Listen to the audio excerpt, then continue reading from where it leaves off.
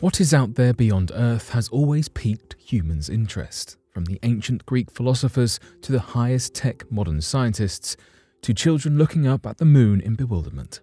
As we unpick and discover what else is out there, we satisfy more and more of our curiosity and push science further. So today, here at Unexplained Mysteries, we will be taking a look at 3 recent astronomical discoveries.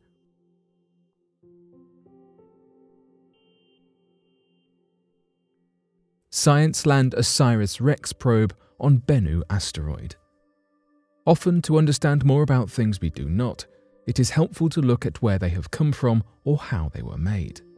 For astronomers, there is a great deal of mystery surrounding plenty of different celestial objects.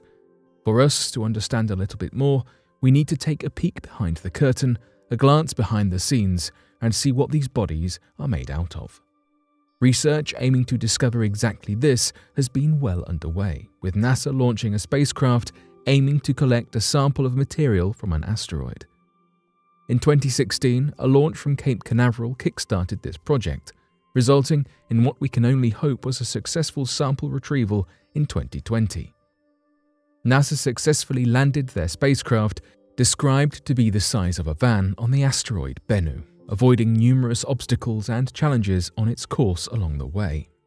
The aim is that this craft will remotely retrieve rubble from the surface of the asteroid and then will deliver this sample back to us on Earth to analyze and hopefully understand a little better. So far, the mission seems to have been an overwhelming success. According to the team running this mission, preliminary data showed that the collection went ahead smoothly as had been planned. Lead scientist Dante Loretta from the University of Arizona commented, "I can't believe we actually pulled this off." Jim Bridenstine, the administrator of NASA, congratulated the team and highlighted the significance of this discovery, pointing out that the planned mission would mean that the team would be returning the largest sample to be brought back to Earth from space since Apollo. For reference, the Apollo program began in 1961, and the 11th mission in this series in 1969 was what finally put man on the moon. The OsirisRex probe first revealed successful contact with asteroid Bennu from over 200 miles away, though even when the scientists knew successful contact had been made, the suspense was not over. It then becomes a waiting game for the sample to safely return to Earth, and for scientists to confirm that the sample of the asteroid material was in fact retrieved, and whether the sample was substantial enough. If everything continues to run to plan during the OsirisRex mission, the samples will be returned in 2023. A similar mission was conducted by Japan, which made its way back to Earth in December of 2020. This mission collected samples of Ryugu, a 4.5 billion-year-old asteroid, making this the first mission to return subsurface asteroid samples back to Earth. The mission was dubbed Hayabusa 2 and was a great success. It took the OsirisRex space probe an approximate 4.5 hours to make the transitional journey from being in a tight orbit to making it to the surface, directed through commands prepared in advance by ground control in Denver. Now, the complications did not end here. Bennu is only 1,670 feet across, making the gravitational force on the asteroid too low for the spacecraft to land and then collect the required sample.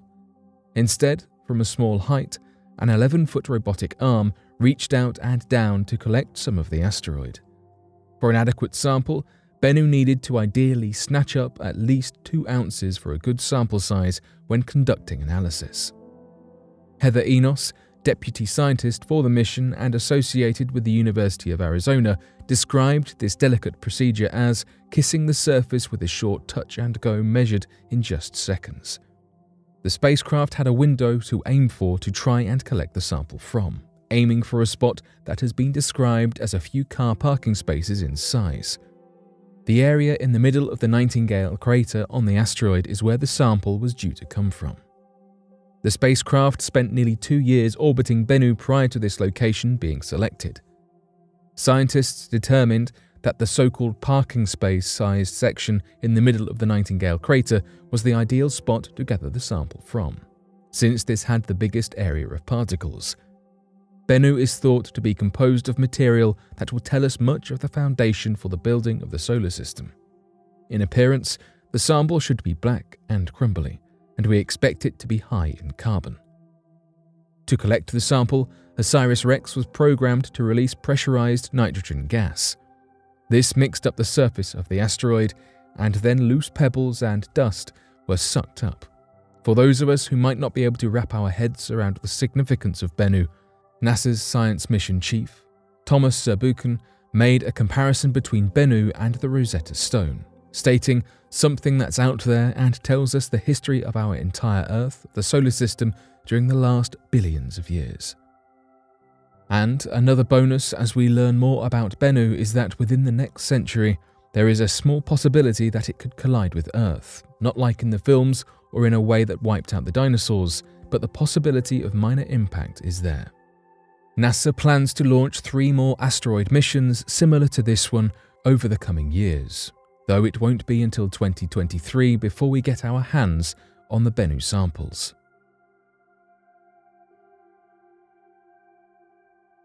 Exoplanet Collision at BD 20307.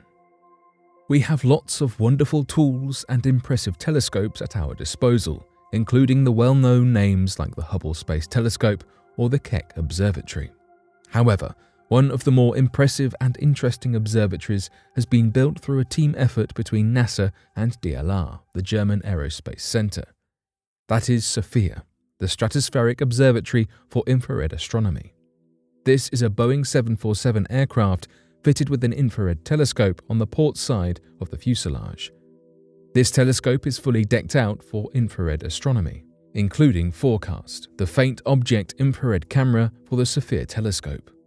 Forecast, fitted on SOFIA in 2019, spied what could be a truly fascinating discovery. Scientists believe it could have been the collision of 2 exoplanets. BD 20307 is about 300 million light-years from Earth. It is a double system formed of stars that are crucial to this research. The system is roughly 1 billion years old.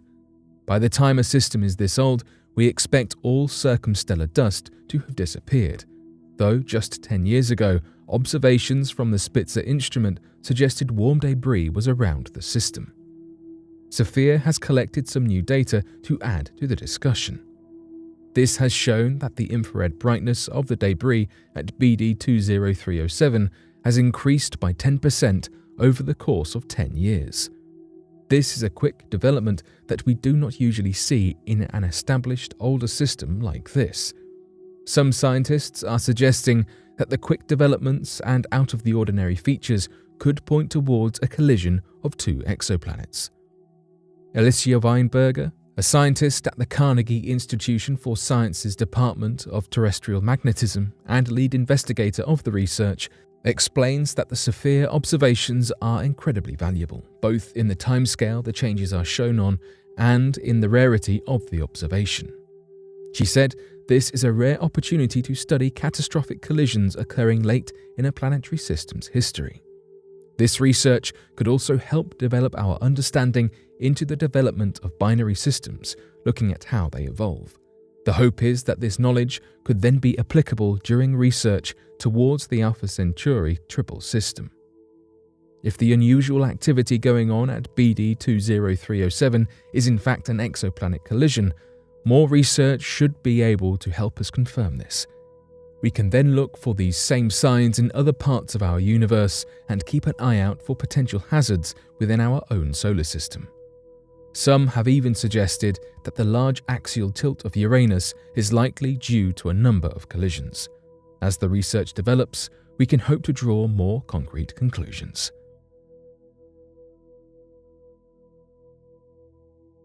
LTT 1445AB. LTT 1445AB is a stellar system, a few stars that orbit one another all pulled together through a gravitational pull. This particular star system is found in the constellation Eridanus and was first spotted in the June of 2019 thanks to data from TESS, the Transiting Exoplanet Survey Satellite, and the astrophysicists at the Harvard Center for Astrophysics. This stellar system has 3 M-dwarf stars within it that orbit the planet. The system also plays host to 2 exoplanets, one of which transits the star every 5.36 days and was uncovered in 2019, whilst the other every 3.12 days but was not discovered until 2021. Further research into exoplanets revealed that the 2 that orbit around LTT 1445AB have a makeup not too dissimilar to Earth. It has been assessed as likely being rocky due to how close it is to the star it is orbiting.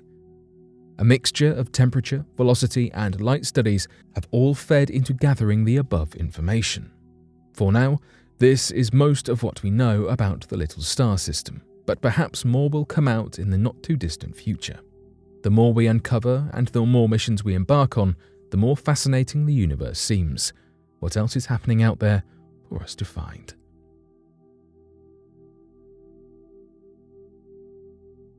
But what do you make of these 3 recent space discoveries? Be sure to let us know your thoughts in the comment section below and help us by growing this community while working to solve these unexplained mysteries. Thank you for watching, and don't forget to subscribe for more videos.